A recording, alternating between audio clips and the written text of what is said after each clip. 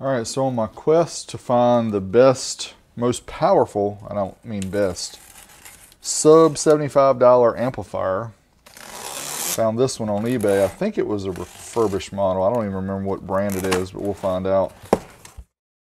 Good evening, friends. Dick Riculous here, reporting live for WBIGD TV. Today we're going to talk about another product. We're going to have Big D test and prove if it's true, if it's false, if it's right, if it's wrong, if the manufacturer's leading you down a path of destruction, if they're just plain out lying to you, lying to you, lying to you. You big dummy. We are here and we're going to report it, because that's what we do. Dick Riculous here, WBIGD TV.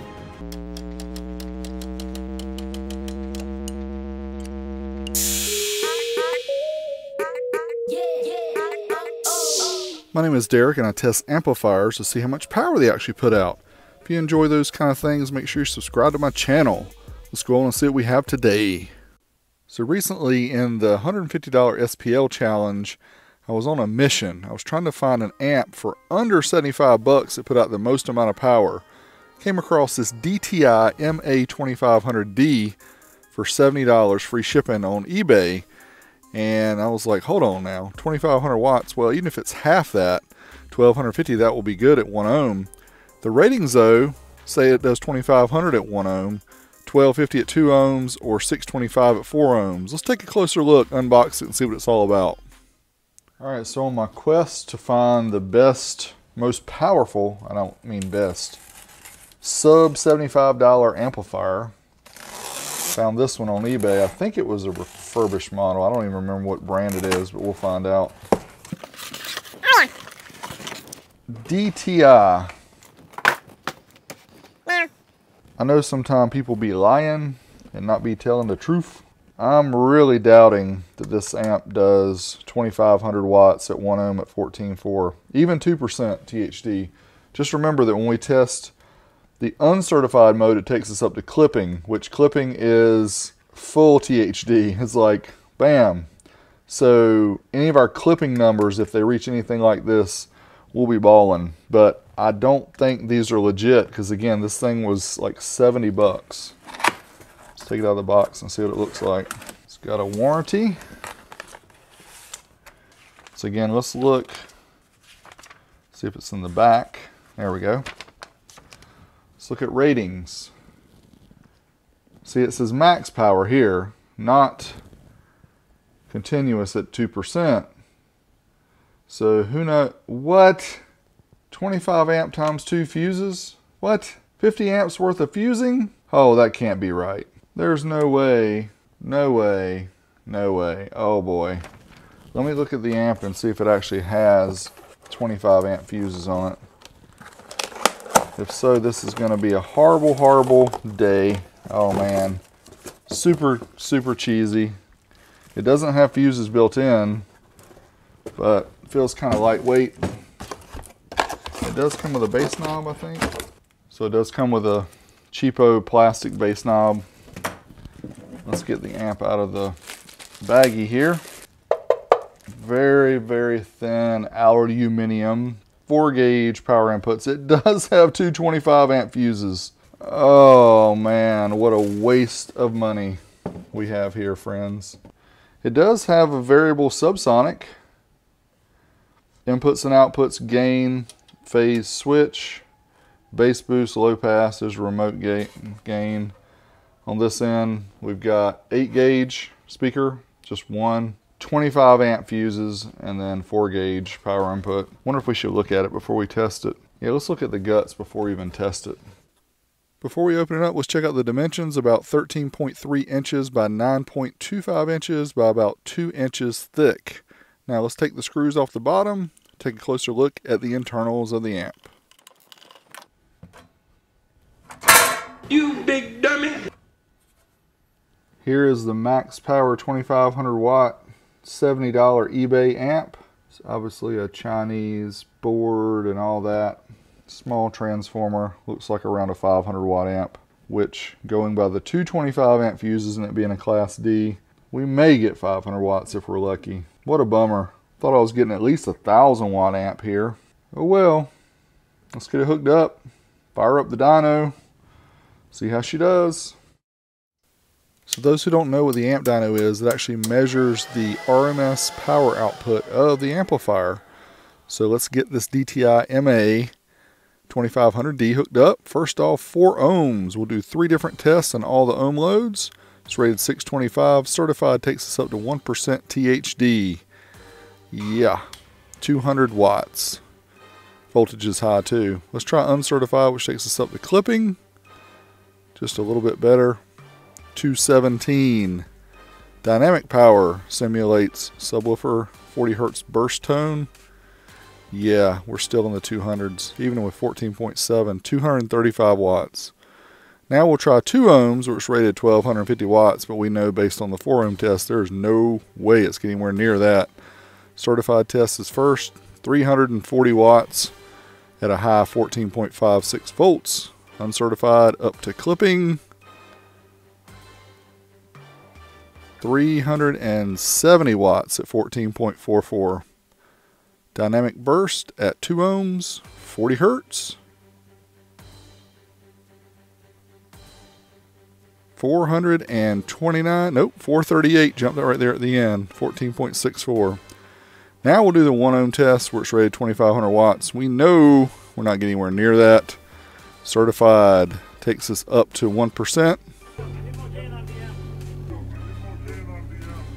We need more gain on the amp. Uncertified takes us up to clipping. We did get over 500 watts here. 552, 14.22. Dynamic, simulating subwoofer tones. Had a nice little dynamic power here. 776. DTI, this is how I feel.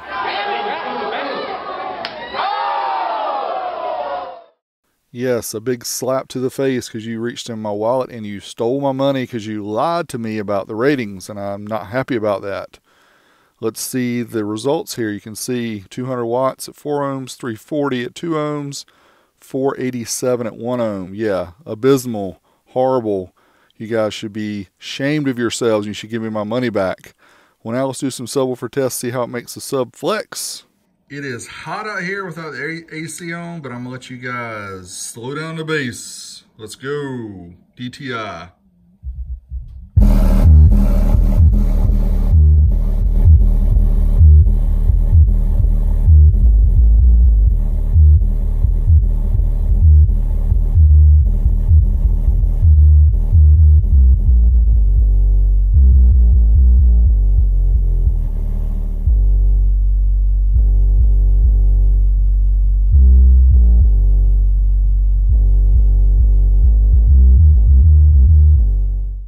Here we go with 3 kinds of bass.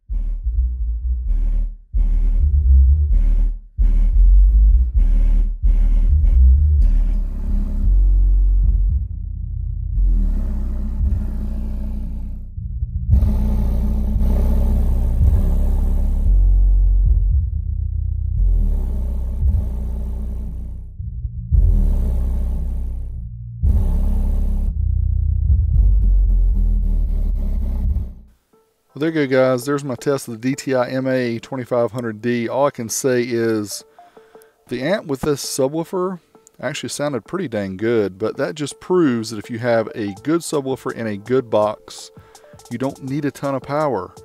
This amp was only giving the sub around 150-200 watts, and it was shaking my whole lab. So good job on the box Hi-Fi Vega.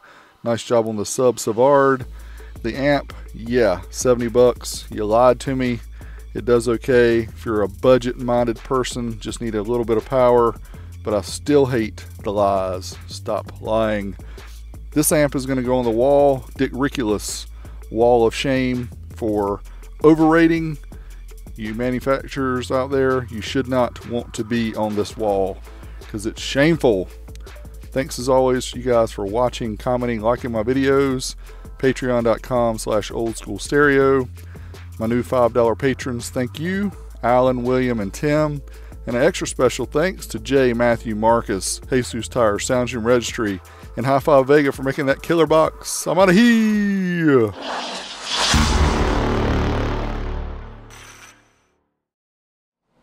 Let's see if it can handle a certified run 40 Hertz at 0.8 ohms.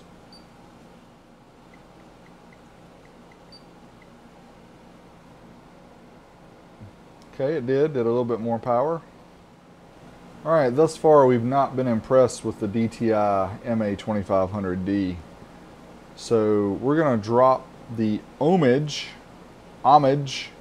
to the ohms. We're dropping it to 0.8, 40 Hertz. See if it'll do it, if it goes up in smoke, which I don't care at this point. Let's try it out.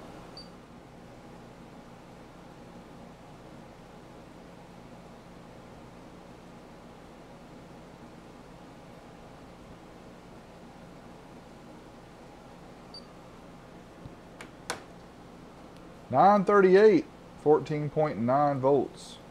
On our quest to get 2,500 watts from this DTI MA2500D, let's try 0.67 ohms dynamic burst at 40 Hertz.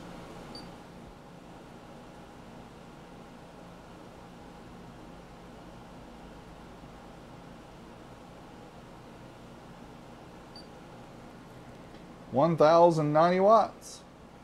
Okay, once again on our quest to get 2,500 watts out of this DTI MA2500D, we're going to try a dynamic burst at half an ohm, 40 Hertz.